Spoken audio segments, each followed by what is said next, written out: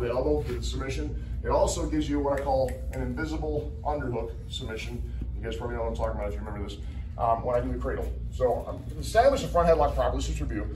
I'm grabbing here, wrist control. Now, if I grab this wrist, then I'm not going to cross my feet because I haven't really established much of a tap right now, right? So I'll circle out, and now I have the correct foot forward without ever crossing my feet. So that's important to know. And once you go on this hand, now what's also important is what? Index finger and thumb at the lowest parts towards the pad on the wrist. It fits in there perfect. And then I go 1, 2, 3, controlling the pinky pad. Now he can't do this with it. But if I grab here, I have nothing. That's the difference between wrist control and true wrist control. And when I say wrist control, you guys know what I mean. I need you to get, it's kind of like hand fighting, right? It's not the same. Hand fighting is what? Getting here to work. This is hand fighting. This is proper wrist control. See the difference? I need busy hands. My hands need, it's wrestling 101, busy hands. If your hands are controlling something, then they have a free one. If your hands are controlling and busy at all times, then they have a free hand. It's that simple. They have a free hand, I promise. So if I'm here like this, right? I go now, I can slap that collar tight, can't I? But the palm has to be what, always? Turned down. Do you remember why? It's a backup plan to what? Double wrist lock. So if I'm pushing in, I'll push in. Now this creates a frame, it goes straight down the middle. My collar tie can't be weak. If I go here, I'll coach Dale, you know what to do. Do it. No, just do it. No,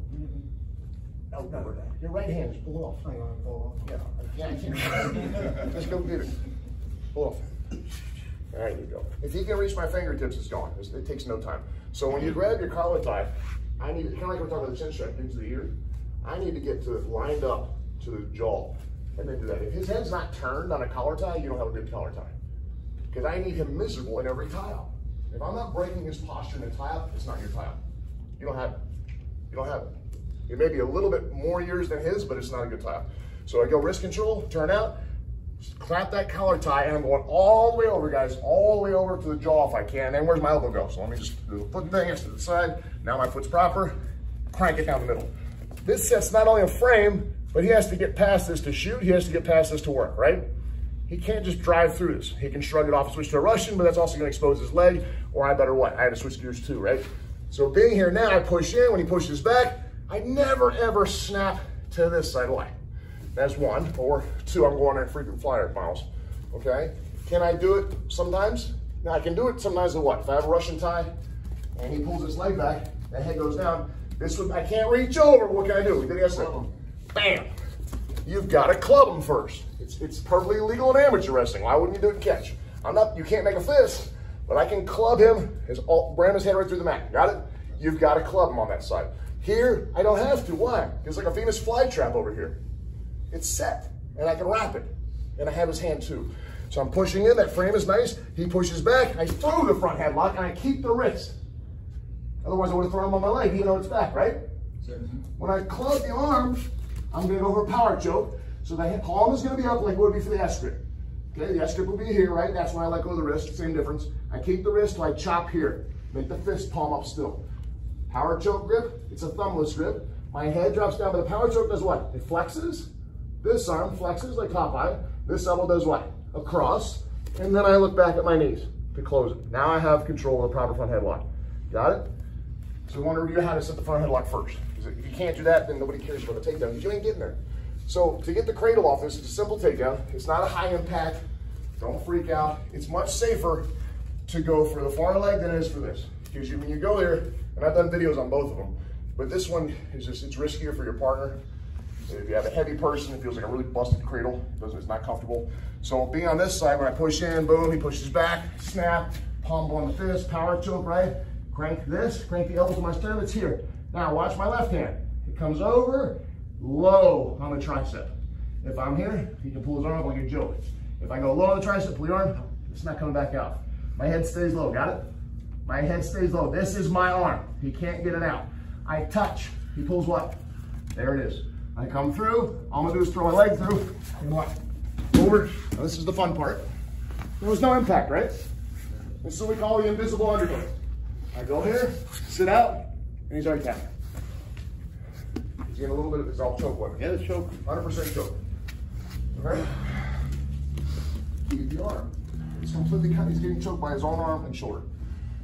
Okay, so again, I call that invisible underhook. You don't need it, but I'm sitting out like I would to be doing a cow catcher, right? So same concepts or principles as far as any cow catcher.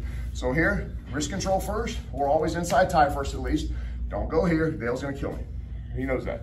He'll be on me faster than anything. I'm getting too old to sprawl. You gotta forget that noise. So I'm always in here, boom, as fast as I can. I'm hitting you with my shoulder as fast as I can. I go away on the outside. So wrist control, 1, 2, 3 on the pad. Turn it out, now slap that collar tie. I drive in, that's my friend. He pushes back, snap it, and throw that, guys. Throw it, you're not gonna hurt him. Throw it around on his carotid right now. Close, palm up, right? Now I can let go of that hand. I grab the wrist, below the bottom. My power choke grip is set. It's a thumbless grip, not a full thumb. You won't bend it. Here, pull, elbow goes center. I go back. Okay, now what? The hand switches down on the tricep. If I go to the elbow, it'll slip right out. Go. That's why I keep telling you guys to grab the tricep. I grab tricep, dragon. No way. Now I put my head down nice and deep. Touch. He pulls that leg back. Throw this leg through. Sorry. Throw the leg through. Leg. And come over. You can keep the leg all you want. It doesn't help with the submission. You okay? Yeah. Okay. Now, this is your invisible underhook. It would be here, right? Put your elbow on the ground. Pin him. Sit out. And give a little movement. He's tapping. I'm not gripping his neck. I don't need to crank. I'm sealing the choke. A little diaphragm too. A little bit diaphragm, yeah. You should be lower, right? Yeah. Mostly choke though, right? Yeah. Okay. So that's good. I mean, we're shutting down the air, and we're getting the blood choke too. Cool? Sir. So one more time. I'm not gonna lie, I'm a little weird because this knee's completely gone. They're both gone, but this one I blew completely out of one at the camp, so that's why I'm kind of like, just go. I go seriously, just go. Just throw it. One time I throw it, it's just gonna go through the wall. You're like, yeah, can somebody hand me my leg? Sorry, wrist control. Collar tie, push in, he pushes back, and snap, block. Do what? Close the door, for God's sake. I see this all the time. It's comical. There's nothing here. He can do anything he wants to me. Even with the hands together. Folk style, we can't do this. I gotta be here. Totally different. He can still do his switch here, standing switch, easy. Line. Turn your head. And go. Throw your right arm and switch. Turn your chin. Throw your right arm. Oh, yeah, I got no control. But if I have my door closed on the catch strong headlock, you'll see it in Greco and freestyle as well. Freestyle comes from catch. Greco influences catch. If I have my hands together now, and I look down, there's no way he can even turn his head. Right? You can't, because he has to turn his head this way, because that's the shape of the hole. And there is no shape once my head is down. It's locked. He can't turn his head. Understand? That's why I say close the door. You don't have a front headlock. I'm looking straight back. My hand slides down to the base of the tricep, your distal head, which is the very small head at the bottom, trying to get hooked around. I do what now? I step in, boom. That sets this across, right? Unless you detail. Right step, help me do what? Open this step up for here, right? Sir. So my leg goes through, so does mine. It goes through, hook, over. I keep the arm. I'm not even heavy, I'm just keeping the elbow. You do it, aren't you? Yeah, great. Now what? This is why pinning is so important. It's not about 1902 3-count pins. I drive in, throw my invisible underhook, sit out, just pull a little bit here. So I move what? A little bit. You guys got it? Yes, sir. Get some good reps. Let's get this game, please.